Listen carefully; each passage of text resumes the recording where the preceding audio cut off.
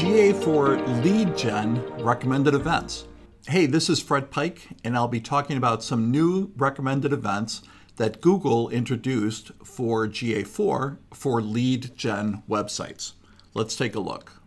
As you may know, the single recommended event that Google has had for a long time for lead generation websites has been the generate lead. That's all we've had. There's been so much for e-commerce sites, but almost nothing for lead gen sites. And now there are a whole bunch more events available for lead gen websites. Let's start off with the generate lead, which is really the beginning of the process. In generate lead, you record when something becomes a lead. You know, they may register for a webinar, they may fill out a form, they may do any number of actions on your website that qualify as generating a lead. What's a little bit unusual about the generate lead event, and something that I really haven't liked since the beginning, is that it's highly structured towards kind of an e-commerce feel, in that it requires currency and it requires value. If you didn't put those, if you didn't include those parameters with the generate lead event, instead of becoming a recommended event, it actually became a custom event. But we've lived with that for a while, so let's just say that the value of our lead in this case is $30. Okay. One thing that Google added recently is this lead source. That wasn't an original parameter when the generate lead came out, but now it's been added. And the big thing, the big change that has happened with all the leads is the items array is now available. And what is the items array? If you work with GA4 e-commerce, you're probably familiar with that. The items array is at the heart of every single GA4 e-commerce event, whether it's view item or add to cart, remove from cart, purchase, etc. All of those have at their heart the items array. An array means that there's more than one thing in it. So you might have one product here, a second product here, and the array defines what parameters you're going to use to send to Google.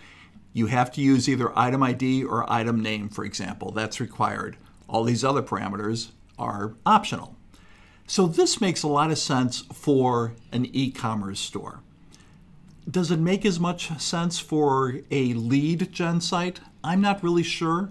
But regardless, Google didn't ask me. They just said, hey, on these new lead options, we are going to include the items array.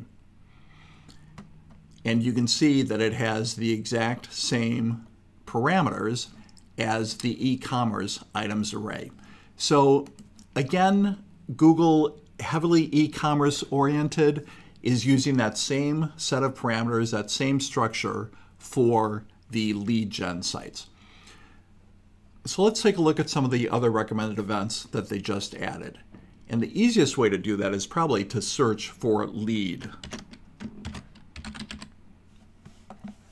So you can see we have the generate lead, which really starts the process, and there are 1, 2, 3, 4, 5 other options. So let's take a look at the working lead and kind of go through what the process would look like. The working lead would be a lead has been generated on the website, you've captured that, and then afterwards, either the user contacts somebody at the company or the organization, or somebody from the organization contacts the user.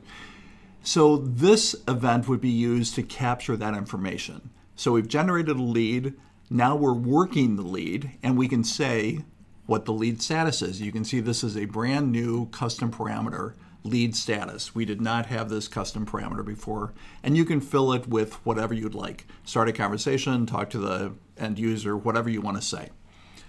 The next thing is probably going to be qualify the lead, hopefully. They generated the lead by doing something on your website. You talk to them. Now you're going to qualify it, and you're going to say, yeah, this was a qualified lead. And again, you have the option of using the items array. Notice that you still have these required parameters of currency and value. Alternatively, you've talked to them and you've realized, hey, they're really not a qualified lead. I'm going to disqualify them. And now you have another custom parameter, disqualified lead reason, and you can put whatever you want in here for the reason. So you can see that with these features, Google is beginning to build a funnel generate the lead, contact the person, qualify or disqualify the person. And if they're qualified, then ultimately we're going to get to either close and unconvert them or close and convert them. So an unconvert means, hey, they weren't a lead, they didn't become a prospect, they didn't become a customer, they were unconverted for some reason. Again, notice this new parameter here. Highly recommended you use that if you're going to do this. Or closed, in which case they actually became a customer, presumably. So Google is trying to let you build a funnel for your lead generation sites.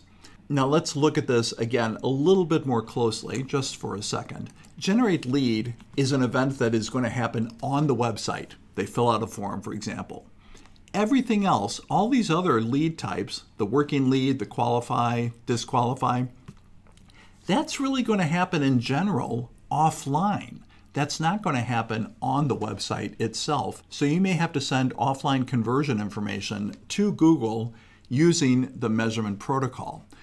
So as rich as these additional recommended events are, they're probably not ones that you are going to record on the website while the visitor is there. They're all going to be recorded offline and sent to GA4 using the measurement protocol. And the measurement protocol is really, really powerful, but it's way beyond what I wanted to cover in this little segment. So just know that if you're going to use any of these additional recommended events, you're probably going to have to do some offline conversion tracking and sending that into GA4, presumably from your CRM. So that's it for this little segment on the new lead generation recommended events from Google. I'm Fred Pike. We'll see you next time.